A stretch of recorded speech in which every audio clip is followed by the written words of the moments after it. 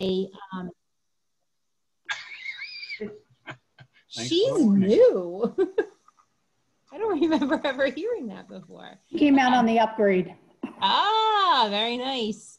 That way we can share it out. I was actually talking to Dawn. I think they're going to put it on the Synod YouTube page for people that can't be here tonight to sort of watch it and get the information. And I'm also going to be sharing the presentation with you as well. So we'll just start with some quick introductions. And then I'll share my screen, because once I share my screen, I can't necessarily see everybody, and I like to see everybody during these sort of like introductions, just so we get a sense of who's here, what congregations we have here. And so we'll do that before we get started. We won't spend a long time though. We'll get through this. So hi and welcome. My name is Deborah Porowski. I am the youth director at my home congregation of Faith Lutheran Church in Hillsborough. And I sit on the youth ministry mission team for the Synod. And this is my second gathering in which I will be serving as the Gathering Synod Coordinator, a role that I love to do. I'm so happy to get to do it again. Just so you guys all understand, each of the 65 synods has a Gathering Synod Coordinator, and we're trained directly from the Gathering leadership. We do a lot of online training, but twice we get to fly out to Minnesota and get some in-person intensive training then. Minnesota was one of the very last things I did before COVID struck last March. I think we went last February out to Minnesota. So we get to sort of be on the ground and see the city a little bit and do some tours and get a lot of training. And then the 65 of us go out into our synods and we share the information out with all the leaders. So I'm kind of your go-to person for any questions you have about the gathering, because either I'll know it or I'll know where to find it, or I'll know who to ask to get the answer. So, so that's me, and I'm the person you're going to want to reach out to. So we're just going to go around. I would like to know, introduce your name, your congregation. And I think what's interesting is let us know if you've been to a gathering before. If so, how many? And do you know if you're planning on just being an adult leader to go with your congregation, or are you planning to be the primary adult leader for your congregation? And if you don't know yet, that's fine too. So I'm just going to kind of call on people around my screen so we don't have that like awkward pause of like who's going to go next. And so we're going to start with Mark Briesehoff. Thank you. Mark Briesehoff. I'm serving as the vice pastor at Holy Trinity in Wildwood right now, have been for about the last 2 years. Yeah, I've been to a few national gatherings, like starting in 1991. So I've been to 10 as an adult leader. And like I told Janice, I'll get it right yet, sooner or later. Hopefully I'll have a small group from Holy Trinity, but there's an even better chance that I will be going as an adult leader with another congregation that has a small group where their pastor is involved in the gathering in other ways. So I'll be joining his group and from that church. So that's how I'll get there. Good. So glad to have you there again. Janice. I'm Janice Provost. I'm from Holy Cross and Toms River.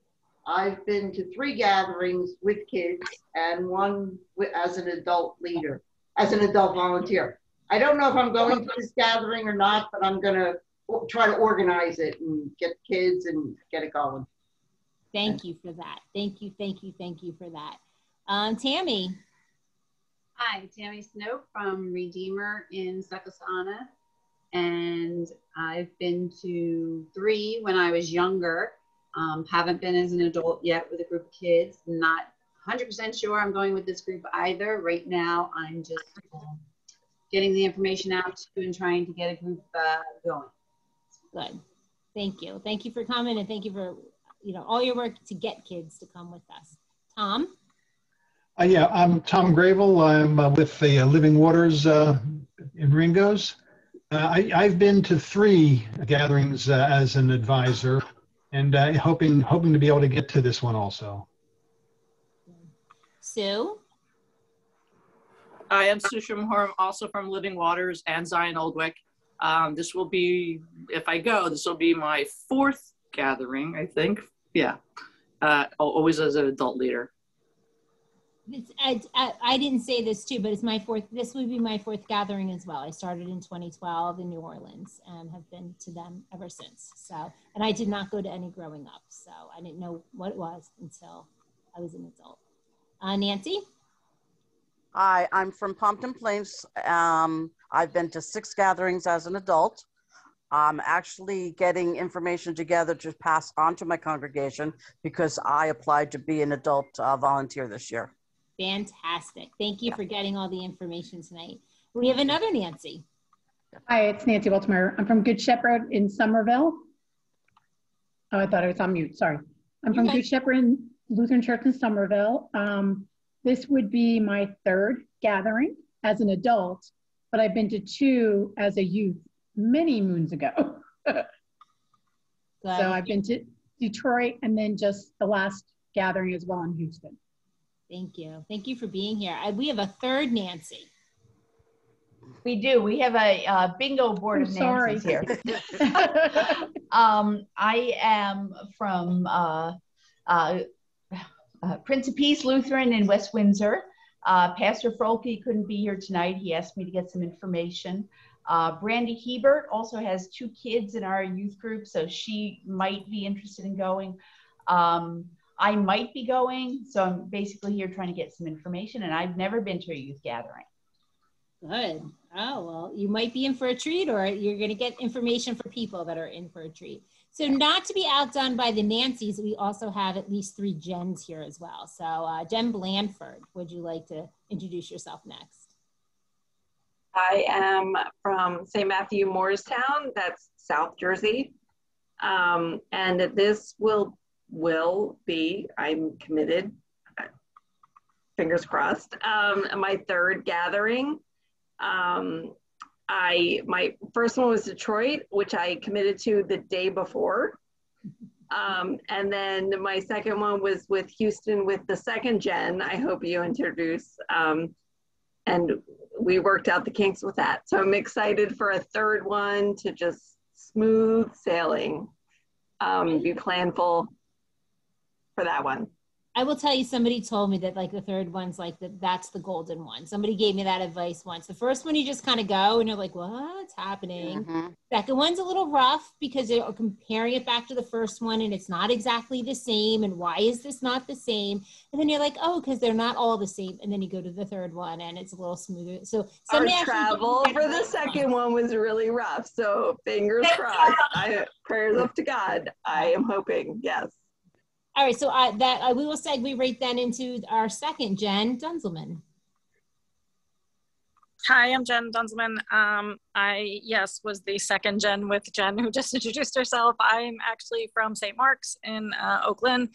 However, we tagged along with Jen's. We've been part of Jen's church's youth group. So I went with my oldest, Riley, and for my first youth gathering ever, which was incredible. However, this next time when we go and I bring my little one, we're going a day early so that we don't have to worry about taking 4 flights or whatever stopovers to get there. Right, Jen? They had some travel issues, our Gens, but they got there. They are the example of being a non-anxious presence and that things will go wrong at the gathering. And Jen Fisher, let's round out our trio of Jens. Hi, I'm from Grace Lutheran in Phillipsburg, and I went to Houston. That was my first gathering as an adult and my first gathering ever. My husband and I are slated to go to this one. He's not here, he's with my daughter at pole vaulting class. But we're not sure if we're going to have anyone except for my daughter now because there's been a lot of people kind of pulling out. We had a group and we're going to find out on Sunday we're having a meeting. So we'll see. All right. Fingers crossed for you. And I think we're probably all feeling that way, worried about, if the commitment's still there. So I hear you on that. Hillary. Hi, everybody. I'm Hillary Della Penna. I'm a part of Living Waters in Ringo's. This will be my 3rd gathering, and my plan is to go as an adult leader. Good, and I hope that you do. Jeff, hi Jeff. Hey, how are you? Good to see everybody. I'm Jeff Miller, pastor at First Lutheran in Clifton, New Jersey, North Jersey, just outside of New York City. I've been to many, many youth gatherings. I don't even know how many, so I'm not even going to try to say that. They are all different. I will affirm that, but they're all great. Just very different. Different obstacles, different joys, each and every one, but it's really about the kids and who you're with.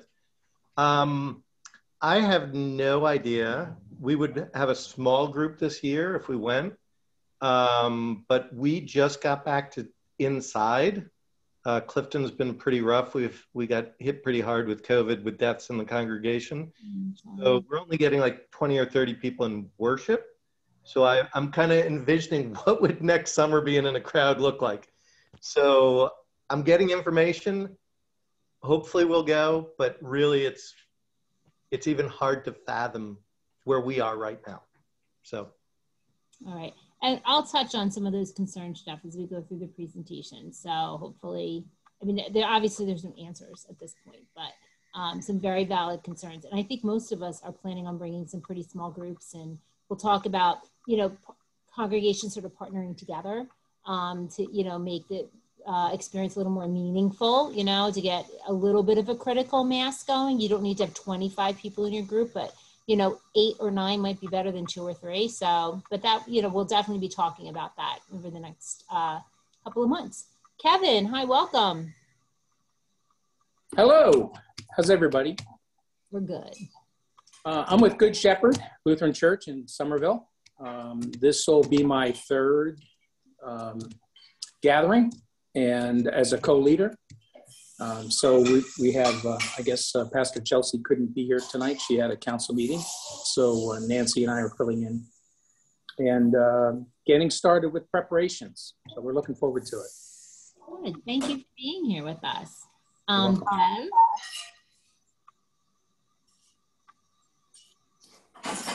Bev, we're just doing some introductions and if you've been to a gathering before. Oh, perfect. Thank you, Deborah. So my name is Bev Grazioli. I am at St. Paul's Lutheran Church in Hainesport. I haven't been to a gathering in quite a while. In fact, it was 2003. I had just gotten married, got off my honeymoon and jumped on another plane the same day and went to Atlanta. So I haven't been to a gathering in about 14 years. But it's just such, for anybody who hasn't been, what a worthwhile, amazing event and worship opportunity for both kids and honestly adults, just all alike. And I'm happy to be part of this group. I just finished training, boundaries training for our VBS program, so that's why I'm a few minutes late. We're glad to have you. And I was going to say, if anybody whose name I see is there, and Tracy's little picture showed up just when I was going to say that. So Tracy, why don't you come in next? Hi, this is Tracy Post. I'm from Zion Lutheran Church in Saddle River. Actually a mom of, I'm a mom of a few of our students who are of age to attend the youth gathering. I've never been. We're in the process of calling a pastor, so I'm kind of helping out with the whole youth gathering situation at this moment. So I'm also on another Zoom call at the same time, so I'm kind of double dutying right now. So you will lose my visual in a few minutes, and I apologize for that. But my daughter, who has gone to one in Houston, and I have a son who's looking forward to it. And I know we have maybe 1 or 2 other kids in the church in Saddle River, New Jersey, who are also interested in attending. In the past, we've gone to confirmation class with 2 other local churches, so I'm not sure where we are yet, if we're going to join up with them or if we're going to just be going on our own. I'm not quite sure what our situation is. I'm eager to learn more about the gathering in general, but thank you. Great, good. And I don't know if Mark or Joelle or Riley are just listening. If they're busy, don't have to jump on. You can just listen. There he is. There's Mark. There's Riley. Go ahead, Mark. Hi, I'm Mark Setzel. I serve as pastor of Christ Lutheran Church in Woodcliff Lake, New Jersey. I've got 3 kids running around, which is why I'm videos off and etc. But we have a couple kids of age, but I'm not sure yet if people are ready to go all the way to Minnesota. I've been to 2 gatherings. I went to Detroit and Houston and was the Synod Day coordinator, one of the Synod Day coordinators for Houston. So I hope to go again. Good. I hope you do too, Mark. Riley. Hi, Riley. Hi, I'm Riley. I'm from St. Mark's in Oak Glen. I went to the gathering in Houston. It was my first and only gathering. And I'm looking to go this year as a volunteer. Probably like a worship assistant, I think, is what I've been looking into. I got to fill out the application still, but I'm planning on going. Good. We're going to talk about that. Those applications are due on July 22nd, Riley. So we got to make sure you get that filled out. Get on that. Get on that. And if you need a recommendation, Riley, just saying, just make sure you do that. And yeah, everybody. All right. So hi and welcome. So glad we have a wide variety of people here, people that might be going, people that definitely want to go, people that aren't sure if they're going to go. I think we're all in the same boat. Do we have kids that are even still interested? Do we have kids whose parents are going to want to send them? We don't know. But I think with a love of the gathering and a love of this ministry, that we put our best foot forward. And if it means we take 100 kids from New Jersey, then those 100 kids are going to have the best time of their life for that week. And us adults will come together and we'll figure out a way to make it meaningful and wonderful for them. So if you feel like you're only going to get 1 or 2 kids from your congregation, don't feel like that means you can't go. Like, we want you to go. We'll pair you up with other congregations. We're going to figure all this out. We can do it with housing. We can do it with getting ready. We can get you there. So if you've got a kid that wants to go, we're going to make sure that they get there. That is my goal. That's my goal while we do this. So I'm going to share my screen and I'm going to share the presentation with you. I won't be able to see you all. If you have a question, you can save it to the end. You can put it in the chat, but I'm just kind of going to go through my my presentation. Just so you know, this is the presentation given to us by the ELCA. So 65 synods are going to see this presentation. We personalize it, so look for some pictures. You might recognize some of your friends and some of the pictures in there. But this is the information that the ELCA has asked us to share with you about the gathering. So without any other further ado. Hey, Deborah, real quick, yeah. I just want to say thank you so much for your enthusiasm. It is really, really awesome. That's all I wanted to say. Thanks. Thank you. I love the gathering. I love it. I'm in the same boat. Amen. Yeah. I'm in the same boat as you with my own congregation. They're like mowing my lawn outside. I don't know if you guys can hear that. I'm in the same boat as you, and I'm worried. Like, I don't know how many kids we're going to get, but I'm like, I'm going to find one and make them come with me because I'm going. So somebody better get on the plane with me because I'm planning on going. But I love it, and the enthusiasm is real. Okay, literally, can you hear that? The lawnmower? Okay, good. No. It's just bothering me. No. It's 8 o'clock at night. Like, what? I live in a townhouse complex, so like, what are they doing right now? All right, anyway, share my screen. All right, here we go. Here we go. View, present. Welcome to the 2022 ELCA Youth Gathering Boundless God Beyond Measure presentation. The gathering is going to take place in Minneapolis, Minnesota. The dates have changed from the 2021 timeframe. We are now going July 24th to 28th. Jen Dunzelman mentioned before about going out a day early. My first gathering, we stayed a day later. And the next 2 gatherings, we went out a day sooner. A lot of congregations do that to enjoy the local life, to do some sightseeing, to get to do something fun, whether you find an aquarium, you find a museum, you go to a park, you go to NASA when we were in Houston. I'm going to put a little recommendation out there. I do like getting there early. I've done both now. You're tired at the end. That last day in New Orleans, dragging the kids through the aquarium, they were like, when are we going home? But also going out a day sooner, you like get a day. You get a day to get the lay of the land. You get a day in the city. So I'm going to assume my congregation is going to head out on July 23rd.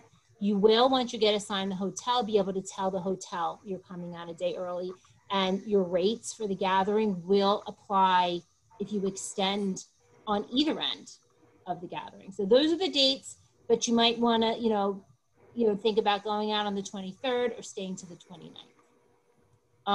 This is the adult leader training. My name is Deborah Prowski. We sort of went through this, and I am your gathering synod coordinator. So we kind of went through this already. This is, I think, our Toms River group from the last gathering, but we already introduced ourselves and said hi. The agenda for tonight, here's a Synod Day picture for y'all. is to go through some general gathering information, and I did put gathering programming information in this presentation as well. We're going to talk a little bit about registration, about getting ready to go to the gathering, about choosing adult leaders and resources that are available to you. This page, when you get this, if you get a copy of this, if you want to watch the video about the gathering, you can. I know I showed it last year when we did one of these, and it's the same one. I feel like I've seen it 50 times, so I'm going to guess some of you have seen it, and it's nothing you probably don't already know about the gathering, so I'm going to skip it for now, but you can go back and watch it. It's just an introduction to the gathering. This is the gathering theme. It's usually a Bible verse is often the theme. And this year's theme comes from Ephesians 3:14. And this in particular part of the verse. I want you to know all about Christ's love. Although it is too wonderful to be measured, then your lives will be filled with all that God is. And when the gathering leadership team discerned this theme, this is sort of what they came up with. We're bound by our sin, by the expectation of others, by poverty, by isms that try to divide us, and so much more. We want young people to imagine the boundlessness of God. What are the stories of God's people, both in scripture and modern day, that share the awe and wonder of just how vast our God is?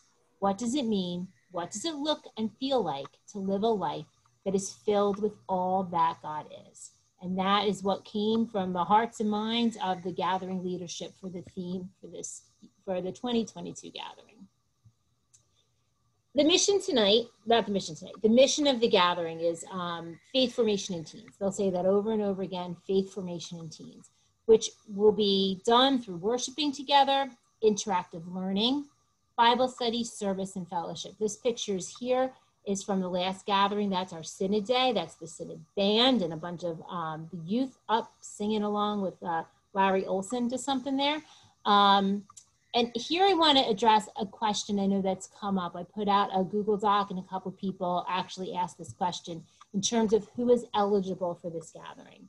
And unfortunately, it does change from who would have been able to go in 2021. So for the 2022 gathering, you have to be entering grades 8 through 12 in 2021, meaning you will be the oldest kids to go to the gathering will just have graduated in 2022. So that does mean the kids that would have been able to go this year, who just graduated in 2021, are not eligible to go to the gathering as a participant. They are eligible to go as volunteers. They're not eligible to go as a participant. And I know the gathering leadership already took a lot of heat from that.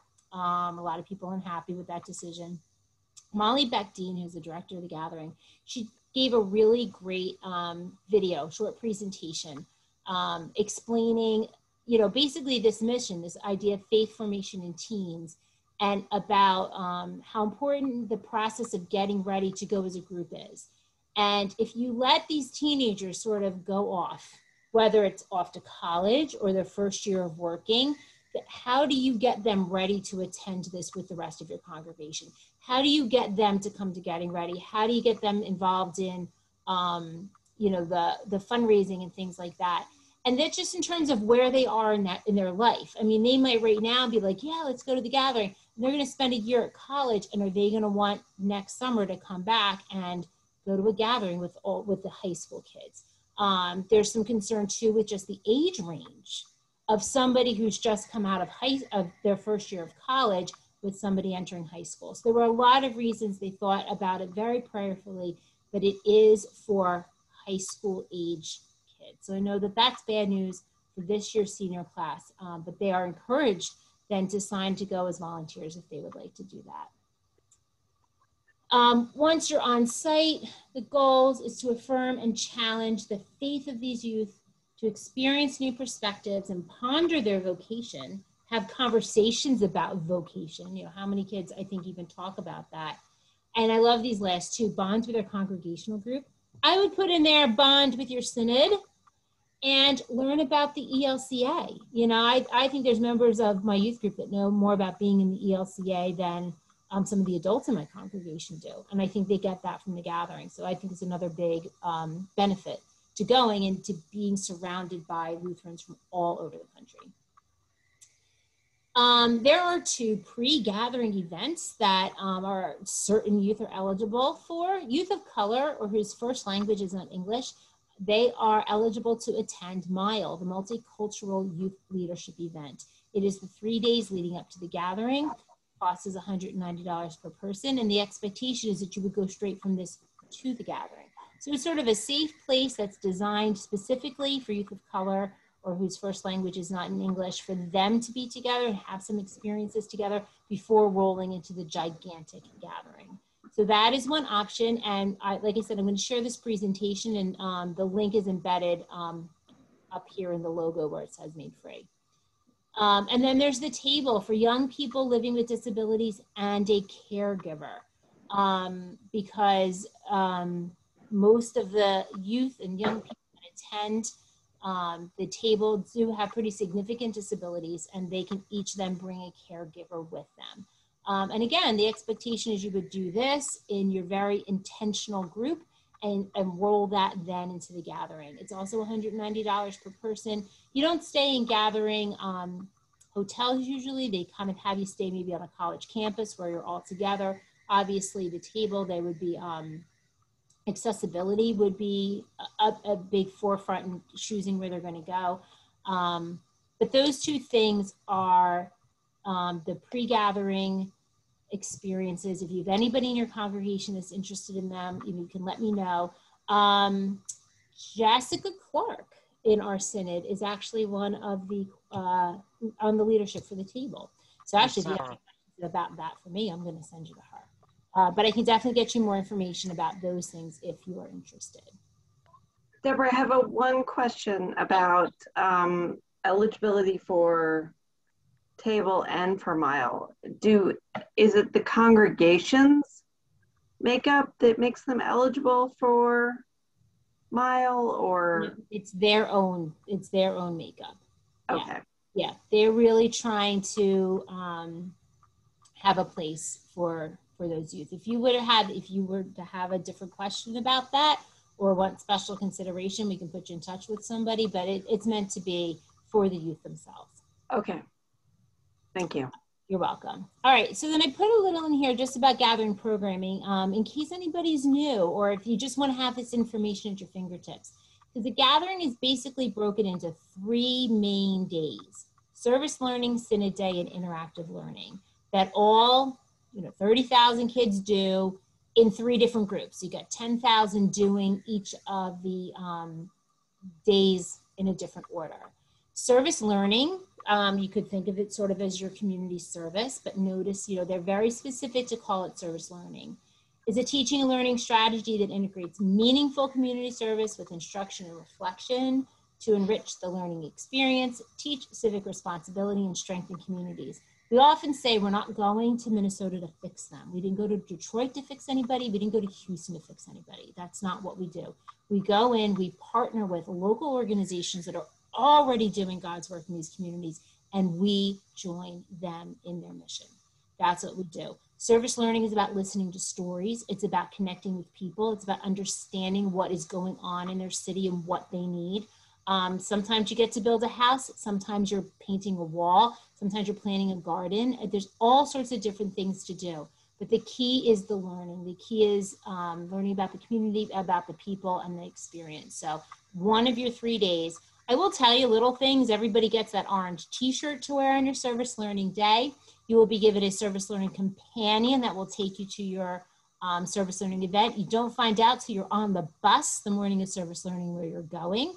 And they give you lunch on service learning day. And food's a big deal at the gathering. So anytime that you get lunch, you're like, woohoo, bonus. So that's service learning day. And then there's Synod Day. There's a picture of the New Jersey Synod at our Synod Day. It's one of our rotation days. We meet as a synod for worship, Bible study, learning, and more. The bishop comes, presides over our worship service. There's communion. We in New Jersey, we love to have a good synod band going on. It's a really great day for us all to be together. In the past, we've also had Synod dinner following Synod Day, a tradition that I very much plan to keep alive. So we all spend the day together and we all go out for dinner together, and we have just this big, lovely New Jersey fest all day. It's so, so great. We get t-shirts if anybody wants to purchase them. And it's just a really great day. Now this year, I will tell you something different about Synod Day. In the past, it's always been held in big like conference rooms in hotels, which actually makes feeding the people that are running Synod Day very, very, very difficult, because hotels do not like you to bring in your own food, and hotels like to charge an arm and a leg for food. Synod Day this year is going to be taking place in congregations. We are going to be out in churches doing Synod Day because we are out in Minnesota, the land of the Lutherans. So there are plenty of churches that are happy and ready to host us, and they are providing lunch on Synod Day. So 2 of your 3 days now, you're getting lunch, which is kind of a big deal. They said don't get used to that. That's probably not going to happen at the next gathering, but it'll be really great to be in congregations in and around the city. And that's where we're going to host our Synod Day. So we're looking forward to that. And I believe Anthony Briggs, Catherine Schaefer from Crossroads are our Synod Day coordinators this year. So we'll hear more from them. And then the third is the interactive learning day. Oh, look, we got Nancy's in a picture. She's in our meeting here and she's in our picture with the bishop.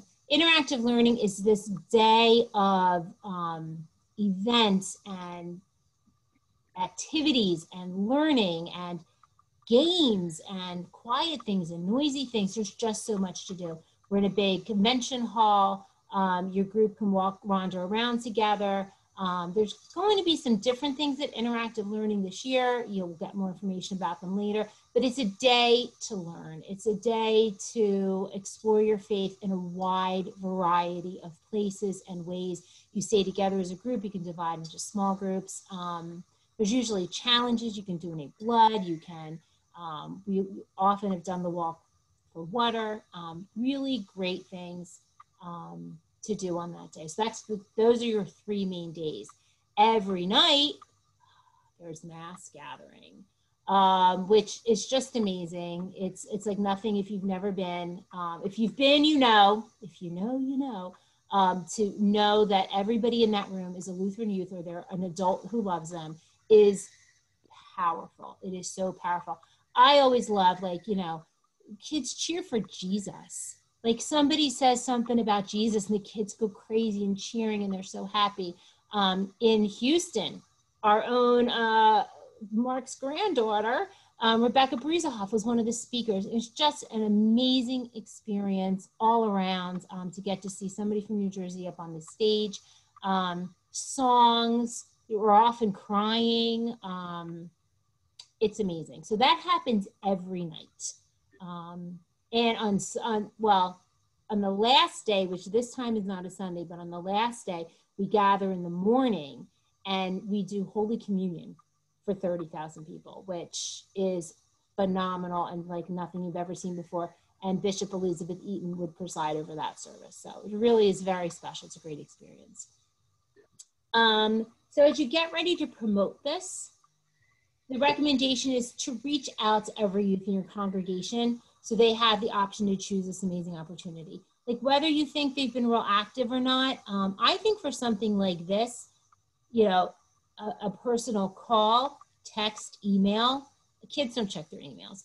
Call or text or actually face-to-face in church, make a list of your kids and let them know about it. Invite them to come to an interest meeting. I think it's one of those things, unfortunately, where it's going to be like, well, I'll go if so-and-so goes. I'll go if so-and-so goes. I don't want to be the only girl going for my congregation. You know, talk to kids about that. If they want to go, let's find a way. Let's find a way to get them there. Let's find another girl in another congregation that really wants to go and let's introduce them to each other and let's get them on this gathering together. But you really have to promote it. You have to let people know about it.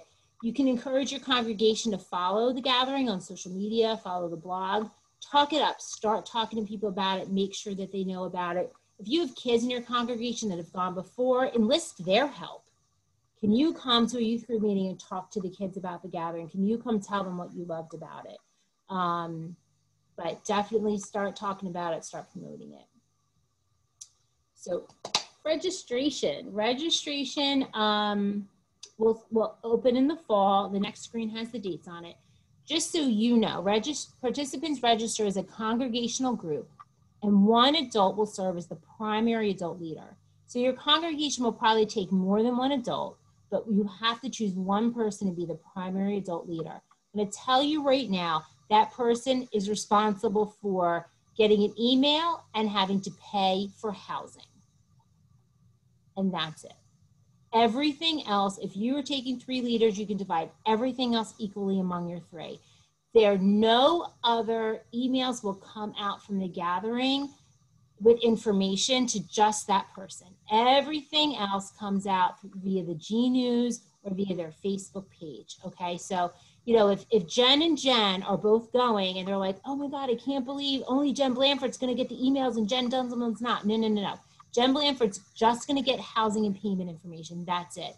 If Jen Dunzelman signs up for G News, she's getting everything else there is.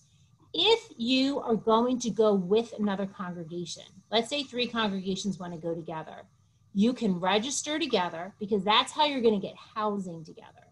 But again, the 3 congregations have to choose one person to be their primary adult leader. That person, again, the only 2 emails they're going to get are about housing and payments, but please make sure you're picking an adult leader that likes to check their email. That's not an email you want to miss. But Deborah, can I tell you, can I just say that that's how our congregation has gone the last 3 years, the last two gatherings, is with other congregations. So if you have just a handful of kids and you don't feel capable to do it, reach out, because there are other congregations that feel the same. Yep. Yeah, and go together, and you have to pick one person. And I don't want anybody to feel afraid to be the primary adult leader, and I don't want anybody to feel like slighted if they're not the adult leader. Okay, it's an important role to get those emails, but other than that, you don't feel like you are going to miss out on something if you don't get to be, or if, you know, so Jen Dunzelman doesn't have to worry about her congregation missing something because Jen Blanford is the primary adult leader, because like I said, it's just going to be about housing. Bev, do you have a question? No, I just had a comment for, I think it was Riley from Oakland.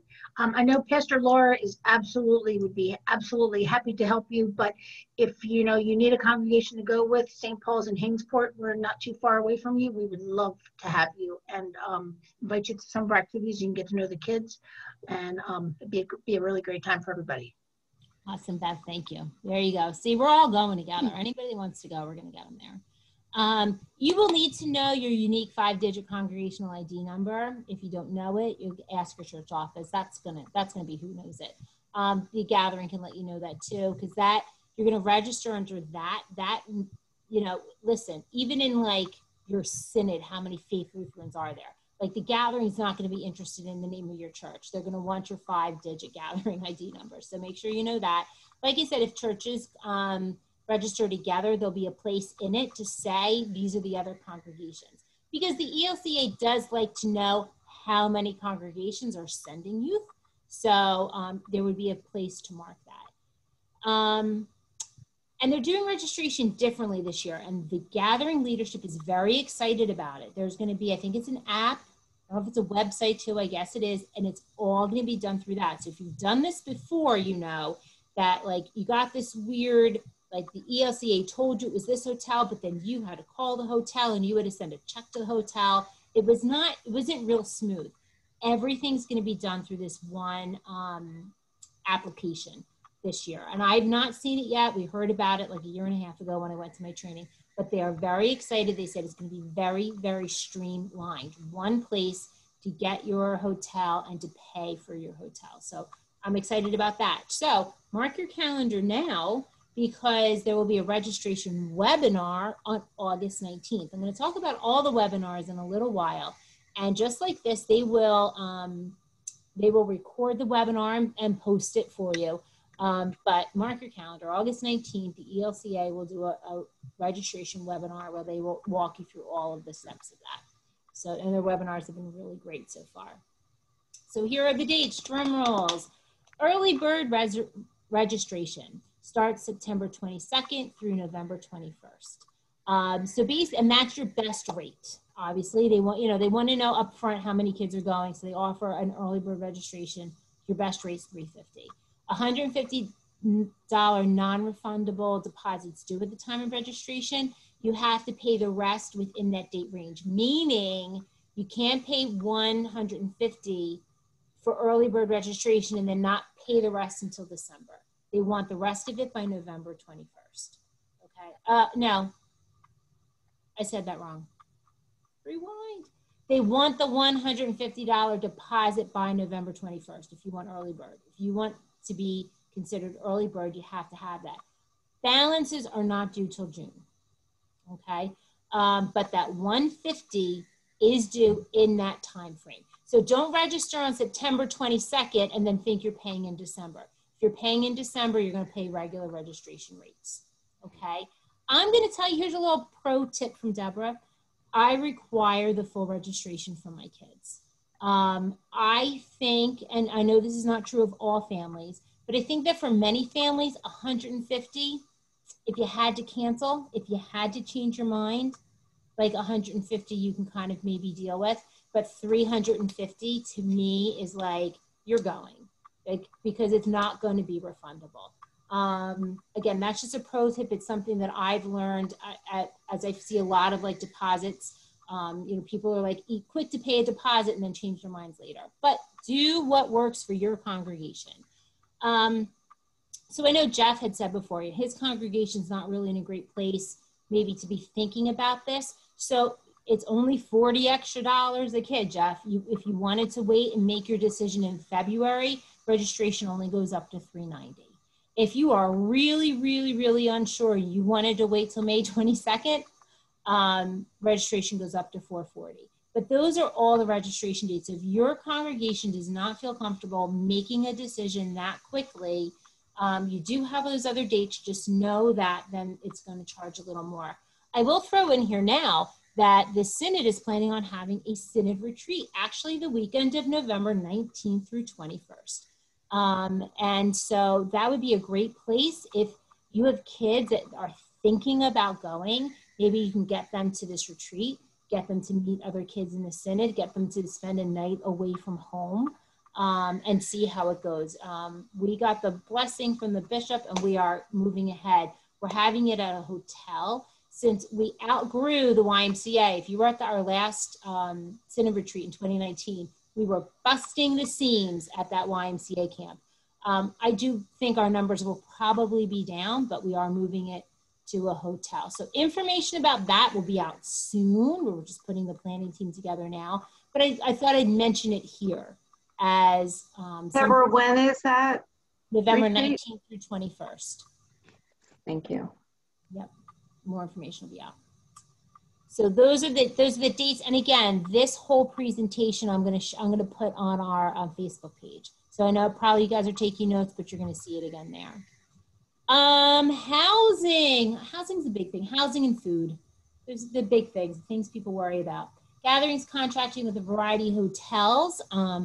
There's a couple different pockets of areas in and around Minneapolis where people will be staying. But they contract with a lot of different people. The price they're giving us now to think about and to plan as you start to work on a budget. Congregations are encouraged to budget $159 plus an 11% tax per room per night. So are you just staying for the 4 or 5 nights of the gathering? Are you adding a day on here and there? We're not exempt from hotel taxes in Minnesota, so you got to pay that 11%.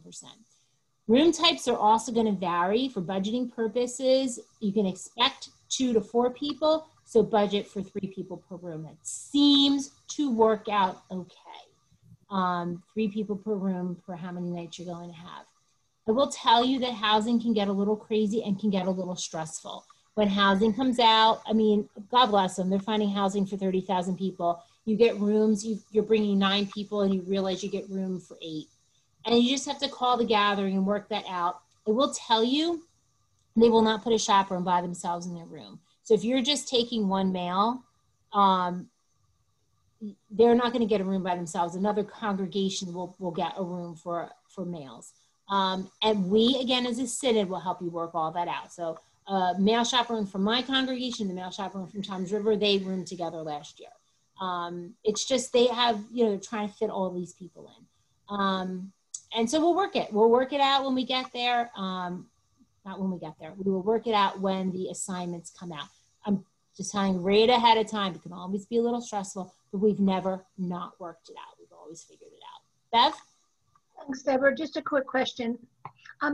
In regarding to when you register, so people who register, say, like as the early bird grouping, there isn't like necessarily preferential treatment for hotel and rooming assignments versus or closer to, like the event center as opposed to people.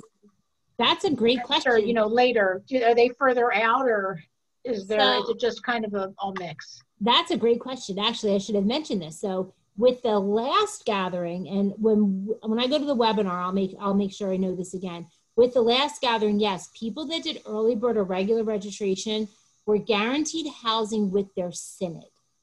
If you did late registration, you weren't guaranteed housing with your synod. Now in Detroit, they didn't house us with the synods. In Houston, they did, and we loved it. I mean, I loved getting to the elevator and seeing my New Jersey friends when we got back at night. So I'm so glad they're doing that again. And then that makes sense. Like, if you're going to add in late, then you're just going to get the hotel rooms that are left. So that was an incentive. Bev, I'm not 100% sure they're doing that this time. In terms of location, no. In terms of location, that's going to be, Minnesota's synods are going to send more kids. They're going to need bigger hotels. So where's the bigger hotel located? It might be located closer, but it might be located further away. A hotel that's further away also might cost you less money. You don't get a choice with that, though. You just get assigned. And I'll tell you, too, you could work it out that you're ready to go put 4 kids in a room and they don't have those big rooms available and you're stuck putting 2 kids in a room, and all of a sudden your cost is a little higher because you have a few extra rooms. Just know that, again, they are trying to get 30,000 people in hotel rooms, and it's not exact, and to be really flexible with that. But Bev, that's a really great question. I will confirm if housing with your synod, is kind of tied to getting your registration in on time. Good question.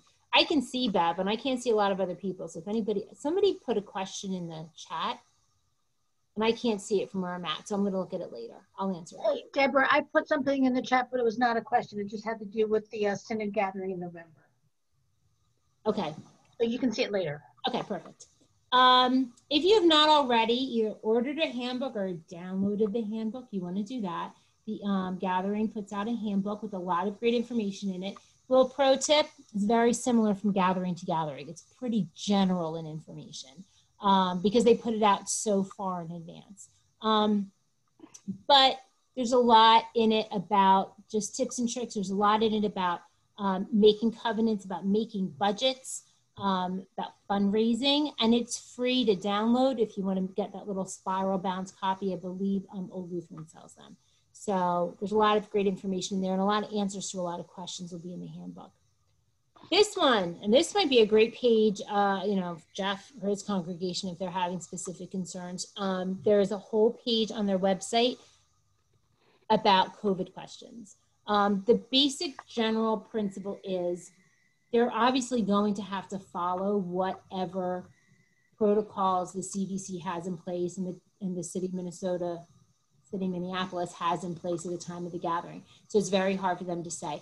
They do not foresee themselves requiring vaccinations, although they are highly recommending vaccinations for people that are healthy enough to do that, to gather together. So Deb, yeah, it's Nancy. One of the quick things to keep in mind, if you're flying, depending on the airlines right now, that's going to be a requirement. Excellent. Very, very Okay. good. Make sure we share that out with people. So Yeah. it could be that's really good to know. That's good to know. Yeah, it's going to be part of, like, you have your passport for traveling international. Now they're going to want to see your immunization record. Perfect. Okay, good to know. The gathering has said if there's any kind of social distancing requirement still in, then they're probably not going to be able to have the gathering. And they're going to assess this again late fall, early winter. They have said the point of the gathering is to be together. And if there's no way to guarantee social distancing at events such as this. It just doesn't make any sense. Masks, they could probably do masks, things like that, but they are not oblivious enough to think that we're going to be able to do a gathering like this and keep everybody 3 feet away from each other. That's just, not going to be realistic. But the way things are shaping up now, they are very optimistic that we are going to be able to do this. But again, this page, elca.org youth gathering /COVID-19, will have the most up-to-date information and answer more of your COVID questions there. And again, if you have any other COVID-related questions, you can get them to me, and I can get them to somebody who can answer them. Finances, I mean, it's not a cheap trip. It's not, and I don't know what airline costs are going to look like for next summer. I just don't know. But it's an investment. I mean, this is a once-in-a-lifetime opportunity. This is an investment, and I will say this, on your families and your congregation. How important is this in the life of your congregations to send these kids and these adult leaders? Are they prepared to step up and contribute to it? Are they prepared to be involved in all the fundraisers for it? Are the parents and families prepared to make a financial contribution to this? Do you know what your church's past practice is in who's paying for it and how much? You have to find all that out. It is a big deal. It is not a cheap trip. But it's, it can be life-changing to these kids. So it's something worth looking into. And your fundraising for it is going to be a big component of your getting ready to go. So I'll just put that out there. And again, I said there's lots of fundraising ideas in the handbook. And we as a synod, we can keep having these meetings. We can have a fundraiser meeting where people, share all their ideas. Lots of things we can do. If you don't have any idea how to start fundraising for that, don't fear, we will help you. There's lots of great fundraisers and a lot of great experience just in this group right here that can give you ideas. So what does it cost? Look, there's my group. That's my group in the airport. Actually, I put this airport picture in here so I can remember to answer this question. I have every intention of flying to Minnesota. The Synod is not planning on busing us to Minnesota. We bussed out to Detroit, took 2 days. Minnesota's further than that. And just to be honest, besides all this youth ministry, which I love, I have a full-time job. I'm a middle school vice principal. The thought of putting together a bus trip out to Minnesota is like way over my head. If somebody else wants to be like, that sounds like a great idea, Deborah, I would like to be the person to organize the bus trip out to Minnesota. Honestly, be my guest and I will help you with it. But I do not want to be the one to have to put something like that together because that sounds very overwhelming to me. But you want to rent a van and drive out with your congregation or a congregation or two with you, absolutely be my guest. There's more than one way to get out there, but I'm telling you, I do not foresee a Synod bus. But in terms of your budgeting, there's the gathering registration, which varies in price depending on when you want to go. There's transportation, which would either be your airfare or your cost to rent something to get out there. Once you've arrived, and I'm assuming most of our groups will fly, once you arrive, the gathering takes care of the rest of your transportation. The gathering gets you everywhere else you need to go. You may have to arrange airport to hotel transportation on your own, but that's usually pretty easy to do. Most hotels and most airports have transportation between the two. But once you're there, mass gathering, your service learning, interactive learning, back to your hotel at night, the gathering does all of that for you. So the only transportation you have to worry about is getting out there, possibly getting to your hotel, and then if you do any excursions on your own. Food, again, that's another thing that you have to think about and worry about and plan for besides the 2 lunches you will get and Synod dinner, which if we plan that will be something else. I highly recommend, breakfast in your rooms. We pack a suitcase full or get down there and do like an Amazon pantry delivery. But, let's have cereal and yogurts and granola bars be your best friends for the morning. and then just worry about lunch and dinner when you're out and about. On that aspect of it, have snacks with you at all times. It is amazing what like a granola bar, a cookie, or a pack of like fruit snacks will do to a cranky teenager. They're like, oh, you're not happy standing in line. Here, eat this, eat this, eat this. So all of a sudden their mood's a little tiny bit better. And it's true for adults as well. I was like, give me a packet of peanut butter crackers right now. And then you're like, oh, I feel a little better. Snacks in your backpack, snacks in your hotel room, go everywhere with snacks and be ready to feed people. Makes a big difference. I did not fully get that until Houston. And we were like full on with snacks in Houston. And I was like, this is nice. Who needs this? Who needs that? Again, housing, we talked about that, $159 a night plus 11% sales tax. For however many nights you plan on being there, expect to divide that amongst 3 people per room. And then any activities and extras you choose to do. I do not recommend you cutting out on any part of gathering programming to go do something else. So for instance, the Mall of America. It is very, very cool. And there is a lot to do there and your kids might want to go. Please do not go to the Mall of America during interactive learning. Go the day before or go the day after. There's a lot of parks. You're going to be able to do a lot of nice things. Don't miss mass gathering to go to a park. You want to do what the gathering has planned for you, but then before or after, there might be activities to do. You could get out for meals. You could plan some nice meals during those days. There's always a chance to take your group out and get dinner or something, but just in terms of an actual outing to go do something, do that before or after. Don't miss a part of the gathering to do that. In terms of fundraising, 2 things. Obviously, you want to get bang for your buck, so you want to do fundraisers that raise money, but also that serve a purpose. And to me, that purpose is building of community. You want the kids working together towards something, car washes, things like that. Just selling Joe Corby's pizzas, like, it might make you a lot of money, but do the kids have anything to do with it? Like, is there any bonding that's going on during that time? So just think about both of those things. You don't want to put a ton of work into the kids and not get a lot of money out, but you don't want all of your fundraisers to be these big money makers that the kids have no skin in the game. You want a little bit of both. All right, let me get through. Adult leaders, choosing your adult leaders. And it might not be as big of a deal this time because I don't think you're going to be bringing huge groups with you. And you love this picture of our Synod staff at Synod dinner the last time we went. But, choosing the adults to go is just critical for your congregational group's experience. You need to pick adults that want to do this, that want to be actively engaged with these kids, that want to walk alongside them. Be really careful about bringing a parent that just wants to dote on their kid, because that's not good for anybody. That's not good for the kid. It's not good for the other kids that are there. My kids always have to go. I always feel bad. My kids are always stuck with me being there.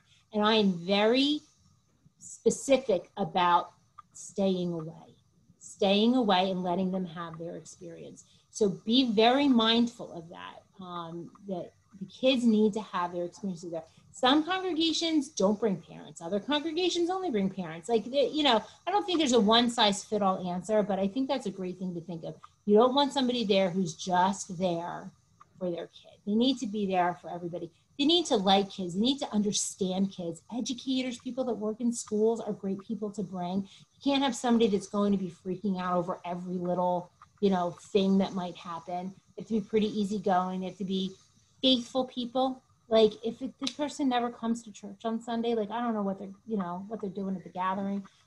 You want faith leaders, you want role models, people that are going to work with you, people that are going to be involved in the getting ready, people that are going to be involved in the fundraising. Like, your adult leaders need to be like all in from the get-go, and that's how you're really going to have a great experience all together. They're not chaperones. I know I almost use the word chaperone. The gathering really kind of steers away from that word, because you're not just there to stand on the side and watch them. You are supposed to, worship with them, sing with them, hammer a wall with them, do interactive learning with them, pray with them, all of those things. So just be very mindful that you're picking a good fit for you if you're going, somebody that you're going to work well with, and somebody that's going to interact well with your kids. An effective adult, I used this phrase before, this non-anxious presence, caring, positive, non-anxious, unselfish attitudes. We are there for them. That's who we're there for. We're showing up for them. This is not, I mean, listen, don't get me wrong. You are going to have an amazing experience. It's going to touch your life, but that's not why you're there. That's the great benefit of going. You're there to provide them the experience and to be non-anxious about it, because something, Jen and Jen will tell you, is going to go wrong. Something will go wrong. The place is going to close. You're not going to eat. Your flights are going to get canceled. Your adult leader is going to fall and end up in the back of a police car with her sprained ankle. Something's going to go wrong. How are you going to, what are your chaperones or your adult leaders going to look like in front of the kids? Are you going to be like, yeah, it's all right. Okay, that stinks. Let's pick ourselves up and move on. What's the next thing we're going to do? Lead unselfishly. And honestly, the kids are better role models at this than we are. You know, if you ever hear about something going wrong at the gathering, a lot of times it was a chaperone getting upset about the way something was going, not necessarily the kids. We're there to be graceful. We're there to show Minneapolis what Lutheran kids are all about. So we want adults that are ready to lead the kids. So as you are choosing who gets to go, and I know everybody on this screen right now fits all of these perfectly, and I hope to see all of you at the gathering, but as you need to bring other people on board, I want you to think about all these things. All right, 8:03, we're getting to the end here. So before you go to the gathering, listen, their website is phenomenal. I think Tammy was telling me that whenever she gets a quiet moment at work, she's like, what's new on the website? Because they're always updating it with something new you haven't seen before. So check their website for updates. The Getting Ready materials, they come up with this great curriculum. I use it for my youth group for the whole year, whether kids are going to the gathering or not. They already had a webinar about it, and the materials are online for you to download. It's 10 lessons around 5 themes that will go with the 5 days of the gathering. So it's the work that kids can do before they go. And it can be done with kids that are not attending the gathering. So Getting Ready materials is not about picking a place to have ice cream on Wednesday night and choosing your roommates. You don't want kids that are not going to the gathering to have to be a part of that conversation. But in terms of the themes of the gathering, what we talked about before about boundless love and God's love for you and overcoming the isms and the things that divide us, those conversations are good for all youth, whether they're attending the gathering or not. And that's going to be a lot of what's in the Getting Ready materials. And the Getting Ready material is very customizable. So you can do it once a month, you can do it once a week, you can do it as a retreat weekend, you can do it with another congregation together, and they built it in so you can do it on Zoom and in person. So lots of different options. And then there's monthly webinars. Every month on a different topic. I've already talked about the fact that there's one coming up in August for registration. Off the top of my head, I don't remember what the July one is.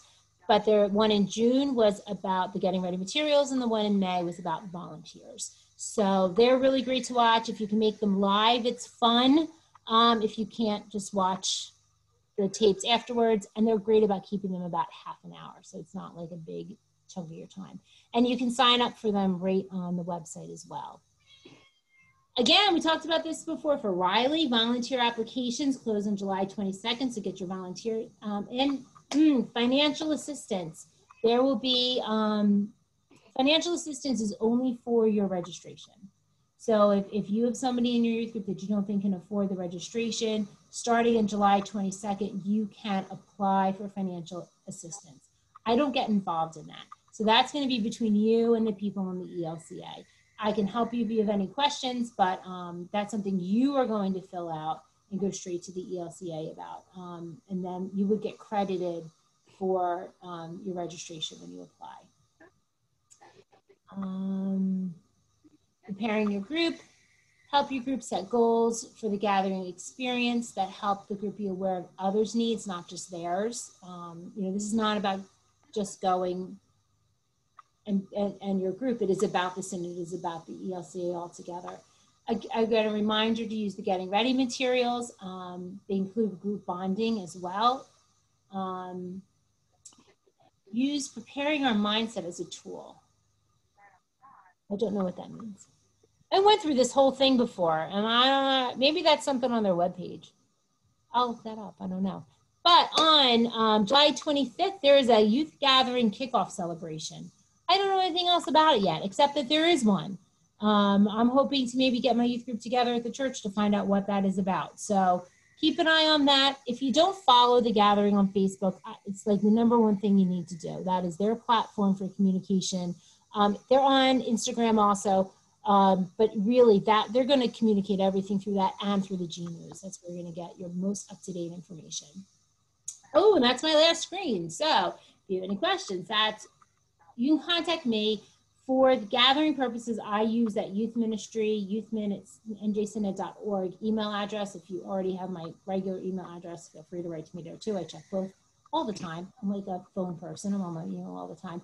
That's my phone number. Please never hesitate to call. Although if you call me and like I don't know who you are, you're not my phone, chances I'm not going to pick up. But you can leave a message. And I'll call you back. But you can text me. Facebook, Twitter, Instagram. I don't know what Snapchat is. I don't follow that. But gatherings on all of it. The website. We have our New Jersey Synod gathering page. So we have a New Jersey Synod ministry page, youth ministry, and we have a separate gathering page. There are plenty of people in the Synod that won't be going to the gathering. I don't like to overload the Synod page with gathering information because that'll get annoying to people that are not going. So big things I'll remind you on the Synod page about, but then everything else will get posted to the gathering page.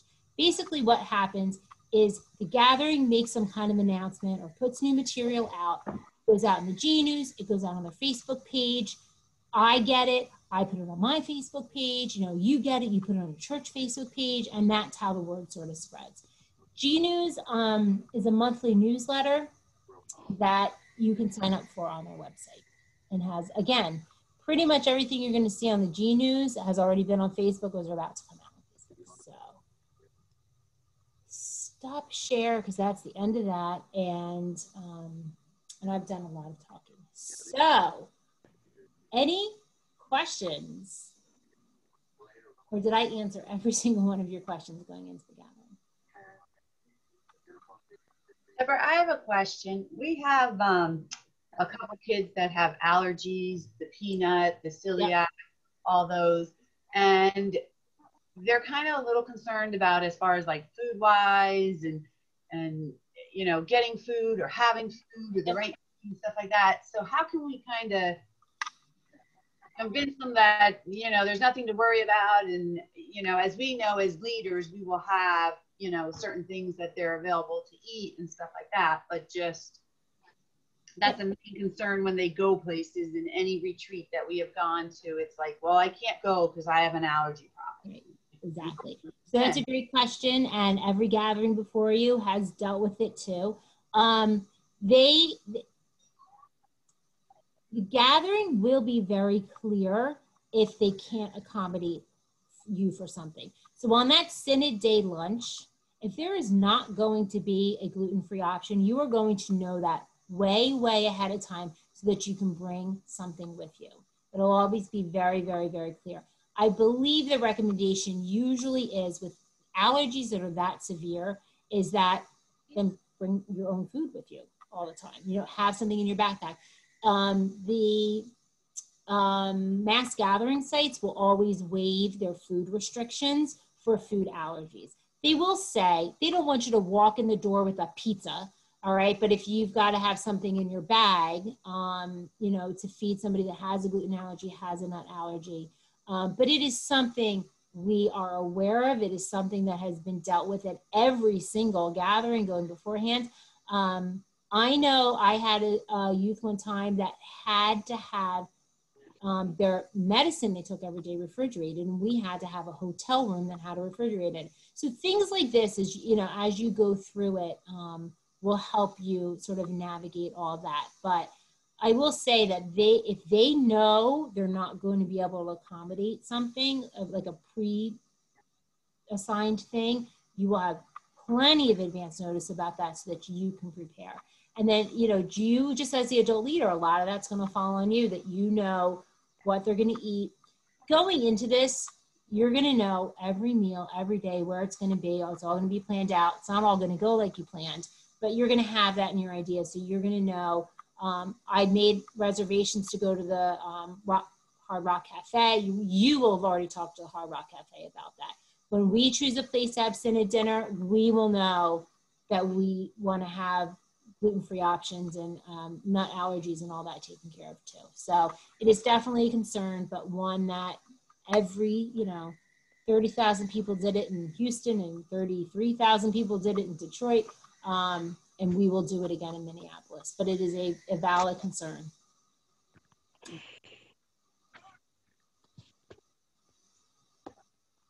What else?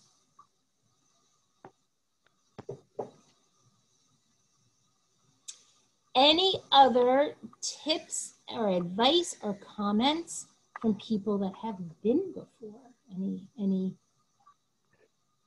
The only thing I was thinking of, Deb, when I was talking about allergies, we had a couple of kids that, were on some medications and they needed to, be reminded to take the medications. One of the advantages, I'm a nurse, so that's part of the reason why I volunteer, right? So I'm in charge of all the medications. We have a health checklist that the parents have to fill out and tell us what needs, and the same with allergies. I mean, I have many food allergies myself, carry an EpiPen, so we always know who's who. And then we have certain kids that they know up front. And at that age group between the 14-year-old to 18-year-old, I think it's a lot easier to manage that part of it as well, because they're very much in tune on what they can and can't have. Yeah. And a lot of times, like you said, they'll bring their own snacks and stuff like that. The other thing I will advise is schedule bed check every night.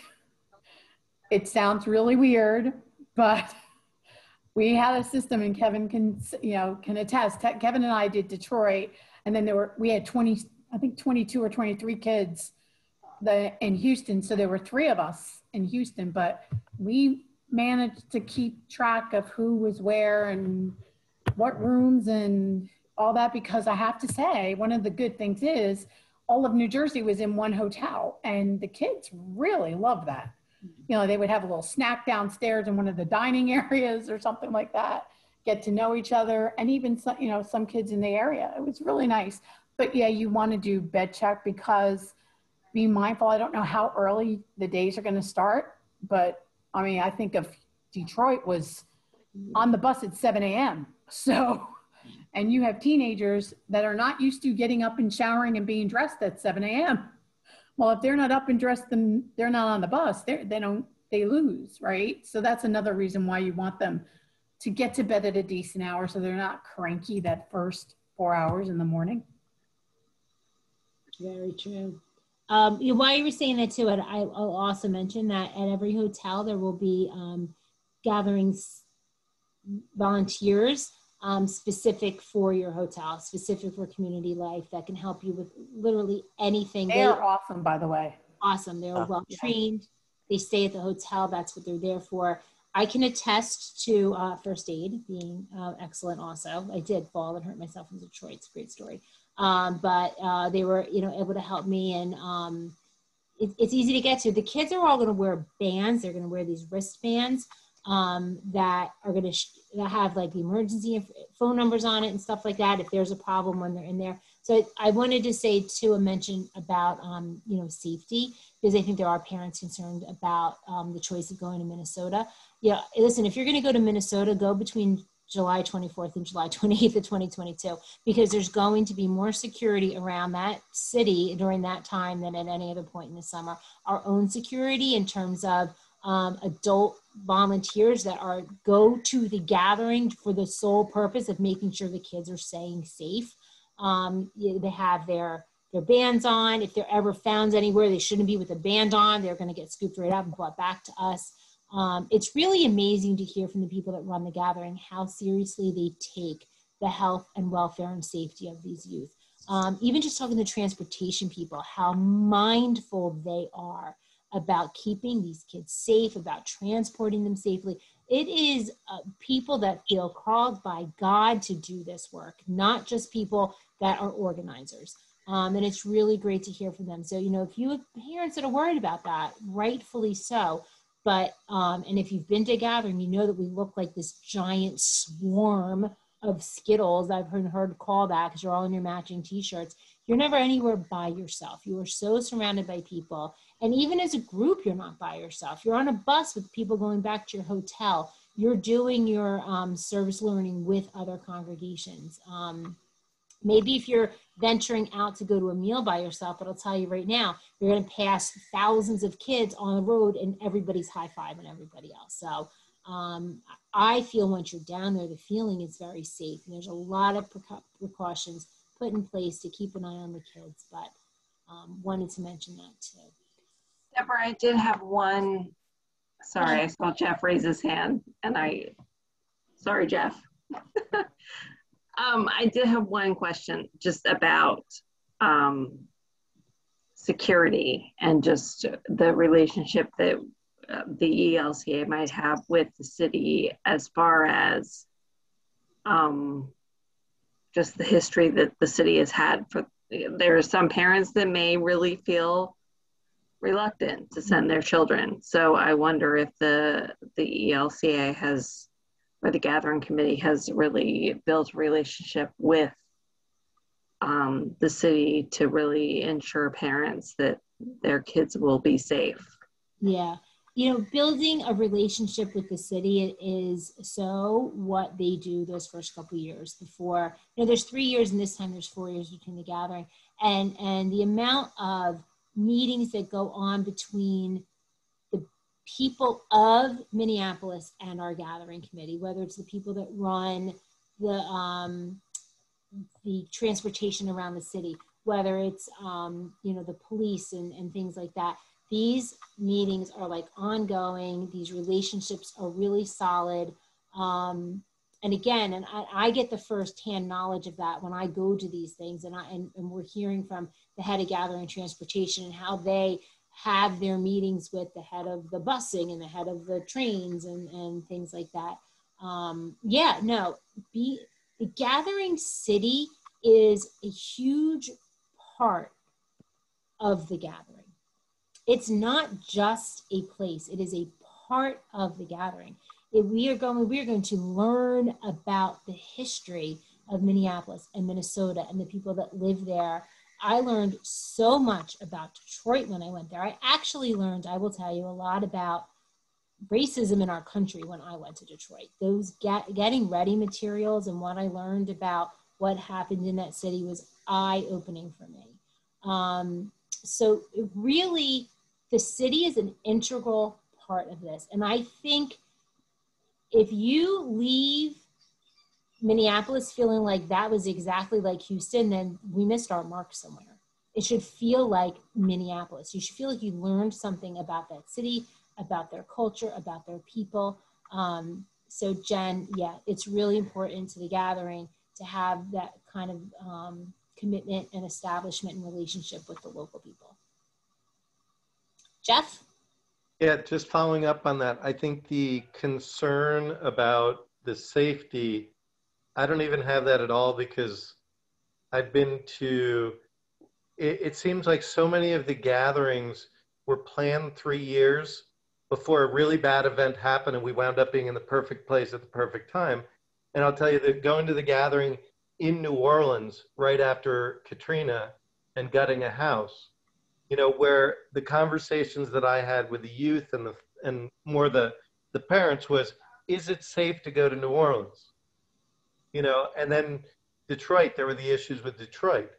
And then Houston, we had conversations. The hurricane just came through. Is it safe to be in Houston? And now it's Minneapolis. It seems like God's kind of a couple steps ahead of us when you look at where we're going and what's going on and what needs to be discussed and dealt with.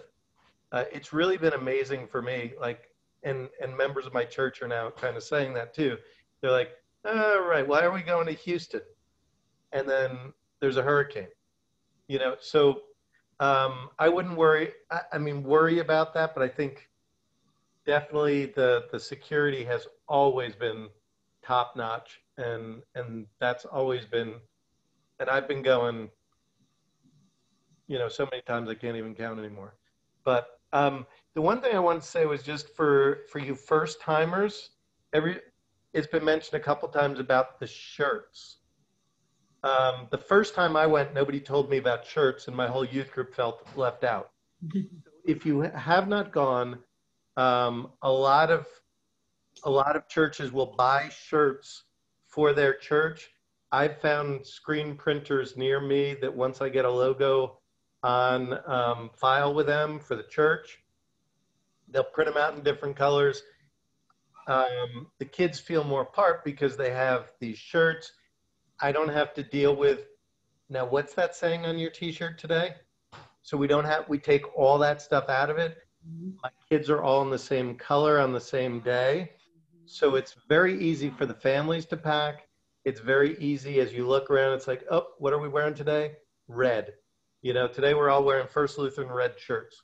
If any of your kids get separated, you're looking in this mass gathering of people and you're looking for the red shirt that matches you. You know, so it's, I recommend getting the shirts if you can. We get them really cheap. But what we do is we get them for the kids, but at the same time we do a fundraiser and we sell the shirts to the congregation, because our church all wants First Lutheran t-shirts and they all want to support the kids. So we make a bunch of money and get a bunch of publicity for our church around the neighborhood, in addition to getting shirts. And that fundraiser within our church pretty much pays for the shirts for our kids to go. So just something that we've done. Great, Jeff. Thank you. And additionally, I'll add, Old Lutheran will do gathering shirts as well. They're kind of fun too. They're going to be more expensive than, you know, what you might be able to get locally. But what can be fun about them too is that they come in a variety of colors and stuff. So like we did the NASA shirt in blue for the last one. And then the group next to us had the same NASA shirt in yellow. And that group over there had the same NASA shirt. So like that's like a cool thing too. I will say this also, put something on the back of the shirts, because a lot of the times you are behind the kids. So I found that when we went to New Orleans, we did the front of all of our shirts and I was always behind them because they walked faster than I did. And there's just another thing I'd point out there too, is there's something on the back of the shirt. So you can see them from the front and you can see them from the back. But Jeff, I agree. Like, don't pack any, well, you might at night maybe want to change into something, especially after like your service day. But yeah, no question about what you're going to wear, because on Monday we're all wearing this shirt, on Tuesday we're all wearing that shirt. I agree wholeheartedly. All right. Anything else?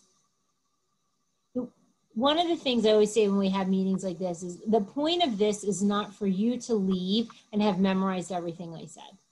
Okay. Point is for you to feel like, all right, there's some planning going on here for the gathering. The ELCA knows what they're doing. They seem like they're telling Deborah what to do. Somebody's going to know what's going on. That's what I want you to leave here feeling, that we're in control, that you're in good hands, that we got you, that we're going to have this happen. We'll meet frequently throughout the year. Times when we're together, I'll always look for an opportunity to like pull together a gathering talk. If you feel like you need to have a meeting about something and you need advice, we can call people together. As we get closer to the actual gathering, we're going to have like very detailed meetings after I go out in February about what each day looks like. You know, we'll be able to share all of that information with you. You are not going on this by yourself. If it's you and your daughter and nobody else from your congregation is going, you're not going by yourself. You're going with all of us. We're all going together. We're going to have a great time, all of us together. If you want help in talking with your congregation about that, let me know. I have definitely done that. I've done it in person. I'm willing to do it via Zoom. If you just don't feel like you have enough information to present this to parents, let me know. I'm happy to help you do that. I'm going to share this presentation with you. If you want to then make a copy of that to use for your own congregation, feel free. All this information is public knowledge. There was nothing on this presentation that you can't share out to a parent. But definitely just let me know. I'm so happy to help you present this to your congregations or a group of congregations. You know, that might be a great way to use Zoom. If you think 3 or 4 congregations might want to go together, we could do a big Zoom and I can do a presentation, or I could just come to the presentation, and if you have questions, pop in with answers. But I'm so excited just to even be talking about it, you know, after it being canceled last year. I remember when they first put out a post, I don't know, in like April, something about the gathering. I was like, oh, look, they're talking about the gathering again. Gives me a lot of hope that we're really going to pull this off. It might look really different. It might be smaller, but I don't think that matters. It is what it is. It's the experience God wants us to have. That's what we're going to have. We're going to have the experience God wants us to have in Minnesota in July of 2022. So, Bev, you have a question? Yeah, actually, I just wanted to have just a comment for you. For the people that will go, the right people will be there. So, for sure. And then the only other thing I just wanted to say is I had mentioned when I introduced myself that I had gone to a gathering, like, yes, a long, long time ago, probably older than all of you. But at any rate, like, this is historically the National Youth Gathering for those of you who might have safety concerns. The ELCA, they've been doing this a long time, and even back when I was in the Atlanta Dome, and worshiping with 30,000 young people was just amazing. So they've been doing this a long time, and I just have to believe they're continuing to call on their past experience, and it's just been getting better and better. So it's not like Detroit or Houston was just when they started doing it. They've been doing this a long time, and even when I was in Atlanta, it was just incredibly well orchestrated and just a super experience. Good. And I hope all the faces, I know not all the faces, some of you said from the get-go you were just gathering information, but I hope your face is replaced with another face from your congregation. Or maybe you enjoyed this Zoom so much that you're going to go back and be like, I want to go to that gathering.